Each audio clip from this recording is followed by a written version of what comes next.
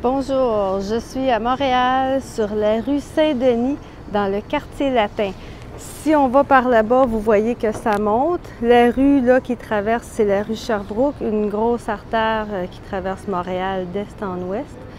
Puis là, on entre dans la partie qui s'appelle Quartier latin, où il y a beaucoup de petits magasins, des petites boutiques intéressantes, des cafés, des restos, des bars, avec des terrasses. Il y a beaucoup de terrasses parce que c'est l'été.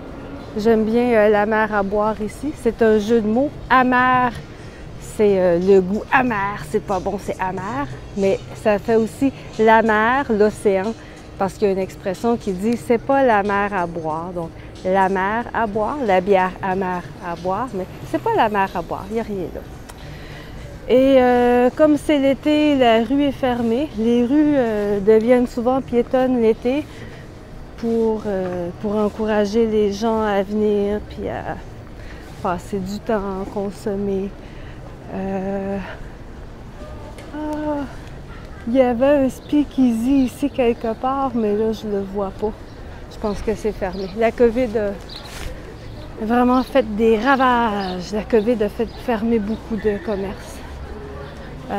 Et là, j'arrive à la rue Ontario. Puis là, en avant, le pignon d'église, en fait, c'est pas une église, ça fait partie de l'UQAM, l'Université du Québec à Montréal. Donc, à l'intérieur, c'est un immeuble de l'UQAM, un immeuble de l'université.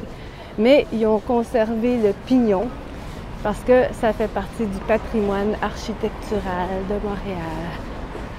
Donc voilà, je vous laisse à la rue Ontario et quand la lumière va virer verte, je vais traverser.